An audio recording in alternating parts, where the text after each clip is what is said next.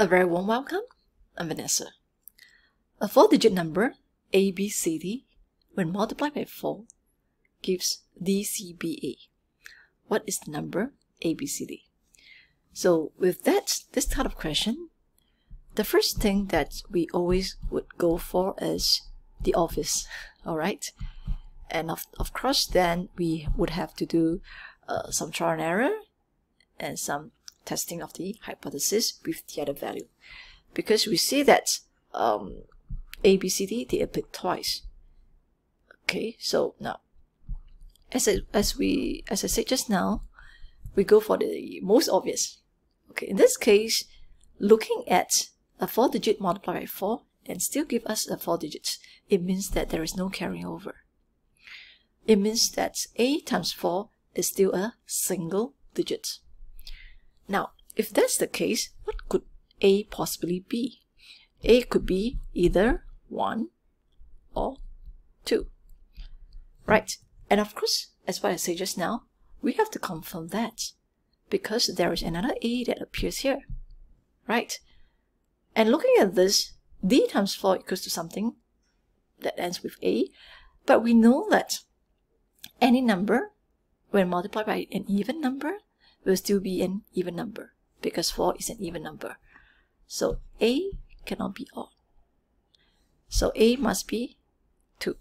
Okay, so if A is 2, let's write out here. So 2, B, C, D, and then we times 4 to give us something with 2.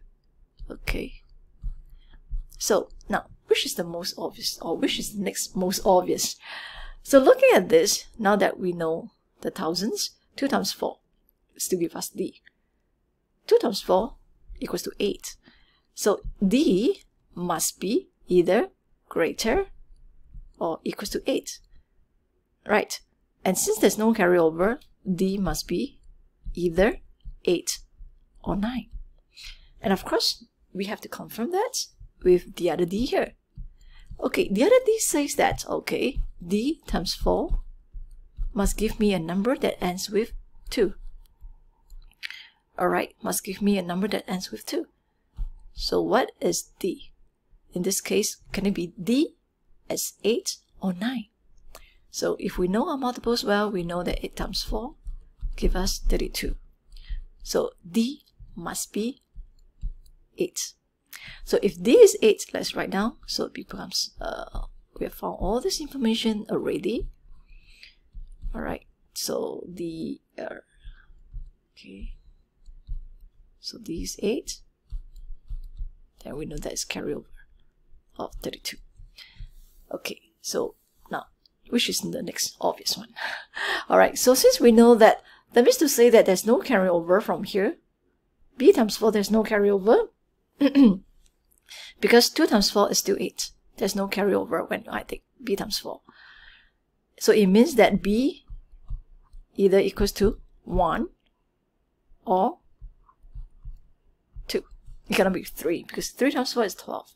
That would give us a double digits, and that would be a carryover. But we already say that A equals to 2. So A cannot be, B cannot be equals to 2 as well. Alright, so with that, B must be equals to 1. So let's put in the numbers now. So I have 2, 1, C, 8. Okay.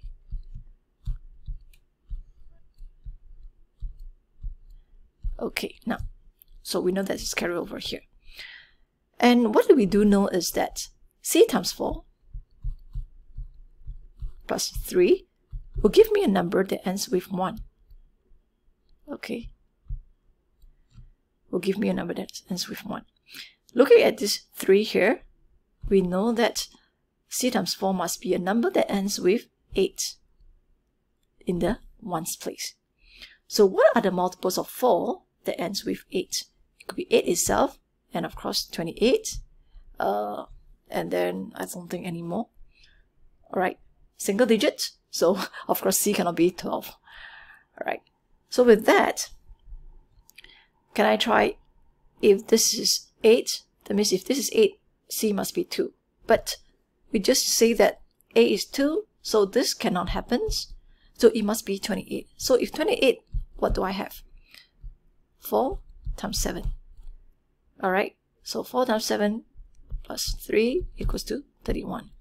So if that's the case, let's see. If I put a 7 here, so what do I have? 7 times 4 is 31. So I would have a carryover here. So 1 times 4 is 4. 4 plus 3 is 7. So this is 7 as well. So everything matches now. So it has to be 2, 1, 7, 8. And when we multiply by 4, it will give us 8, 7. Is it 7? 1, 2. Yeah.